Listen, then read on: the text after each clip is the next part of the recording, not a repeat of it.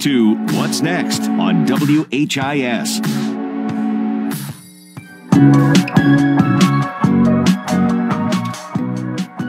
And welcome back to What's Next, WHIS 1440 AM, 97.3 FM, online, WHISradio.com, on your phone with the My Radio To Go app, and on your Facebook feed, facebook.com/What's Next WHIS. My name is Matt Deal. Happy to be your host. Happy to be joined up next by Alex Davidson, who is the Director of Public Affairs at the Beer Institute, talking to me on the 90th anniversary of the repeal of Prohibition with the signing of the Cullen-Harrison Act in 1930. Today. Thanks for having me, Matt. So, before we get to some of the from then to now, let's talk about that little moment. Set the scene for me a little bit of, the prohibitions going on back in, 1933, but finally the forces have come together to sign the Cullen-Harrison Act. What was it that finally sort of brought the forces together to overturn Prohibition, other than the fact that people were going wild in the streets? I was going to say, I think first and foremost, it wasn't popular.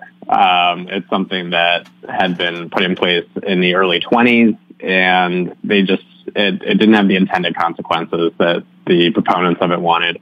The people were upset. It's something that FDR ran on, was repealing Prohibition. So in March of 1933, so March 21st, Congress passed the Cullen-Harrison Act, and then it was actually signed the next day by FDR, who famously said, "I think it's a good time for a beer," when he signed it. So what it allowed was for the sale of low alcohol beer. So that's 3.2% alcohol content or below.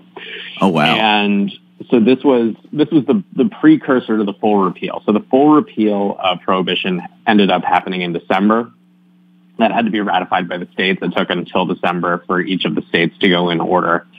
And Utah became the 36th state to ratify the 21st Amendment on December 5th. So, hit me up in December. We're going to be celebrating that as well. But what's really special about the Cullen-Harrison Act is that it really celebrates the uniqueness of beer.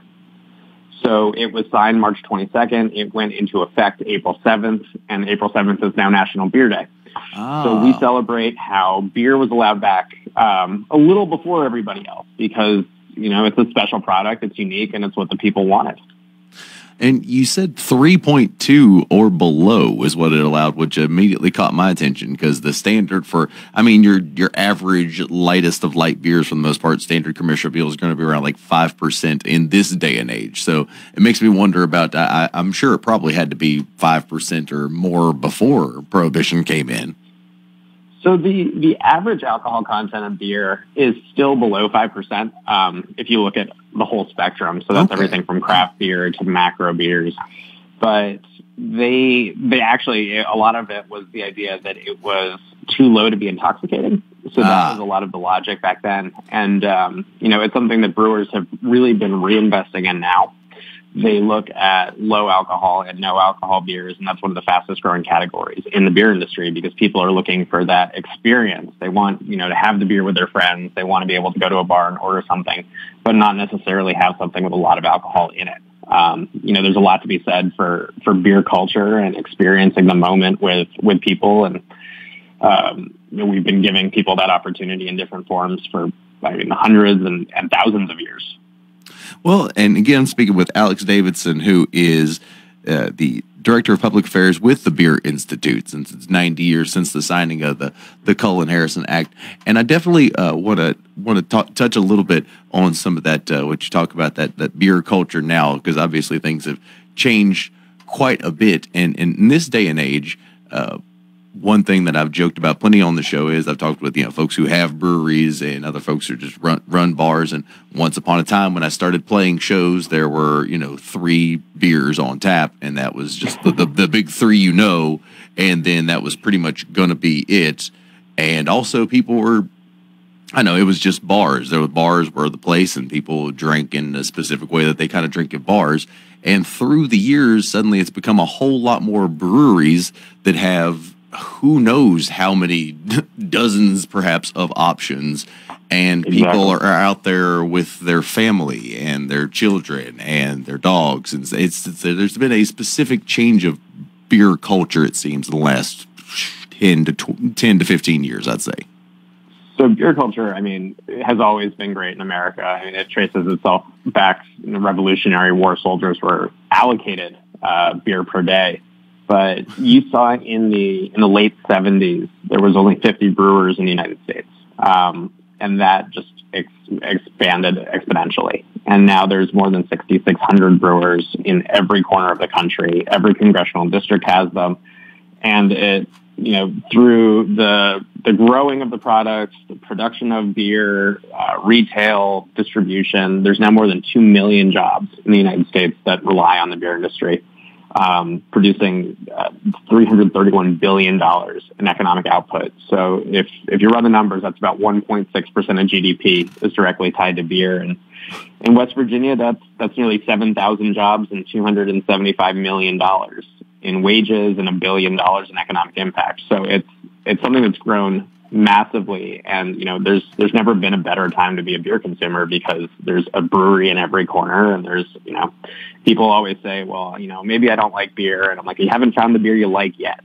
There's 20,000 options out there, and I'm sure there's something for everybody. There really it really is a lot of times. I mean, it's fairly surprising because, again, generally when folks say I don't like beer, there's that classic definition of nothing against them. I have mine. I think the classic commercial ones that I like, that because that's all we had for a time. These children don't know, but still, that's they think of beer and they think of a Bud Light or something. But then that's very different than, say, a sour or a dark rich porter, or there's just a whole different world of beers that didn't even seem possible when I was young. Yeah, and I think there's an unbelievable amount of innovation happening every day. So when you think of your traditional beers and then you sours, and every time I go to a local brewery, there's something that I could have never even imagined happening. So, brewmasters are coming up with crazy new ideas, new flavors, new styles. And that's something that all of the beer, I would say the beer organizations, the ones that judge beer and create the style guides, they're constantly updating what they have because it's constantly evolving. Well, again, I'm speaking with Alex Davidson, who's the Director of Public Affairs with the Beer Institute. And I got a couple more questions about the beer economy and industry as it is. But before I do that, I'd like you to allow you the opportunity to tell me a little bit more about the Beer Institute and what it is that you guys do there. It sounds like it's got to be a rough job. It's tough, but somebody's got to do it. So the Beer Institute is a trade association. So we're based in Washington, D.C., and we're actually the second oldest trade association in Washington. We were founded in 1862 amidst the Civil War. They levied the first excise tax on beer to help fund the union. So there's a group of brewers, primarily German immigrants who had just moved to the United States, who said, we want to do our civic duty. We're going to join together, help collect that excise tax. And ever since then, we've been, working in Washington and in states around the country, trying to educate lawmakers, consumers, the media about the beer industry, the economic impact of beer, the cultural significance of beer, and making sure that any decisions that are made legislatively, allow beer to continue to flourish. Well, let's talk a little bit about some of that the economic situations with beer, because one thing that I do wonder that I've been fascinated about is I've been just on my own bias from having venues to play at, and as a guy that likes tasty beers, been happy to see the expansion of the craft beer industry. But I have always wondered if there's a certain point of saturation or a sort of a wall that it could hit. And recently, just here in the last few days, a great local brewer, Greenbrier Valley Brewing Company, has announced that they're going to be at least reformulating. They shut down their operations for the meantime.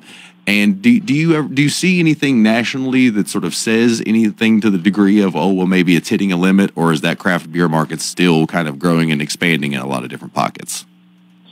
Well, I think you see that it's constantly expanding. I think there was a huge booming growth in the 80s, 90s, and early 2000s, where it really hit its peak in just velocity. Yeah. But I think you reach a point where there are literally breweries in every corner, every town in America at this point has one.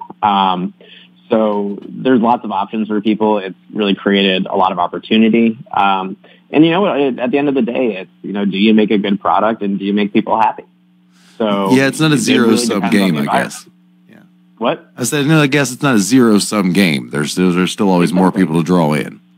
There's always more people to draw in, and people have changing interests, and a lot of it. I mean, we talked about this before I came on. It has a lot to do with the environment. You know, you create a great local community gathering spot that has music and games and brings people together. You really can't beat that.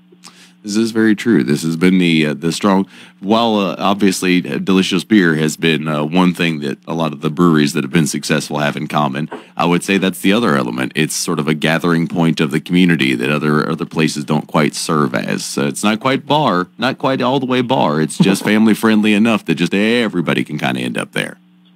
I think so, and that's one of the beauties of beer. When you look at beer compared to, you know, liquor or to wine, is, you know, it's on average it's a lower alcohol product. It's more sessionable. It's something that has a cultural significance that, you know, you can't really get anywhere else. It's something, you know, you go to a brewery with friends and you hang out for hours and listen to live music. You hang out and play cornhole. There's no real other experience better. And so one other economic question I wanted to throw at you, just that you figured you might have some more perspective on this and see it happening. We've been talking about craft beers and some of that. Another person who's certainly noticed in the popularity of craft beers has been those large corporations that were making beer in the first place. They have snapped up many a brand. Is that another trend that sort of seems to continue on, that more of these brands get sucked up into the umbrella, or has there been a slowing of that? What have you noticed in your observations? I think that it's something that continues. You know, one of the things that everybody wants to do is be successful. So a lot of people, they reach a certain point and they say, you know, we've reached the limit of what we can do. And we think that our footprint could be bigger, and, you know, someone else notices that and takes advantage of it. But I think that was a big thing in the last decade with a lot of mergers and acquisitions. I think that has slowed slightly, but, you know, it's just constantly adding to the portfolio. And something that I talked about earlier was those low and no alcohol versions. But a lot of these companies, you know, they're reinvesting in the brands they already have and coming out with new products. And on top of that, you know, just innovating new stuff. So it's working with what they have, expanding where they see fit, but just constantly listening to consumers and adapting. And, you know, that's both within the macro brands as well as the micro brands. Well, lastly, before I let you go, though, since you brought that up again, I am fascinated in that. Did you say that was like one of the fastest growing markets? Because there certainly is a growing cultural awareness to a degree of, you know, people's efforts either towards sobriety or cutting back. So were you saying that that's a rapidly expanding market, either low or no alcohol beers? It is, and consumers are constantly looking for something that you know, feels lighter, feels, you know, cleaner, and we've seen the rise of dry January, sober October, and these are trends that are not going away. And people are looking for lower and no alcohol options, but, you know, they still want that experience, and that's where beer is really unique. You know, a mocktail is fruit juice. A low or no alcohol beer is beer, and they've really adapted. There's new low and no alcohol beers coming out all the time that, you know, have the exact same flavor profile. You know, you do a blind taste test, you wouldn't know the difference, except for, you know, if you were to have a few of them. So it really has changed the way that people can think about it. People can experience beer. I know that, you know, personally, I gravitate to low and no alcohol beers, especially when I'm at work events and, you know, I need to be on my game for a long time. So it's growing. It's something that was big in Europe already, and it's made its way over here, and I think it's here to stay. Well, I mean, even somewhere as you know, rural as here, one of my favorite breweries anywhere, but not too far from here, called Weather Ground Brewery. They have they have some of the best porters and stouts ever, but, you know, they're those heavy hitting, you know, 11% boys that don't play around. But they also have this series they came out with, you know, West Virginia. There's Wild and Wonderful. These were called Mild and Wonderful. One of which being a porter that I think it was just like between 3 and 4%. And yeah, I found myself kind of like you say, I've got to like play a show, got some stuff to do. Quite thankful that I could sip on a porter, but not also be committing to, basically getting roundhouse kicked in the head by a beer. Well, we hope that it never has that effect, but I think it's just something that consumers like. Yeah. And I think at the end of the day, that's what the beer industry is going to provide is, out of those 2 million jobs, a lot of those jobs are dedicated to studying consumer trends and being responsive and, coming out with the next new product. And I think right now a lot of people are looking for those. Well, been talking with Alex Davidson, who's Director of Public Affairs with the Beer Institute, because, again, it is the 90th anniversary of the signing of the Cullen-Harrison Act back in 1933, therefore repealing Prohibition. But we've gone all over the map talking about beer from back then to these days. And Alex Davidson, again, I know you got a real hard job. It's got to be rough working there at the Beer Institute. And my thoughts and prayers go out to you. But I appreciate you taking the time to stop by and chat with me a little bit. Awesome. Thanks so much, Matt. And I hope that, everybody can celebrate that 90th anniversary today responsibly with a nice cold beer. All right. Appreciate it. Take care of yourself. Thanks, Matt. All right. Again, that was Alex Davidson, Director of Public Affairs at the Beer Institute. Going to take a quick break and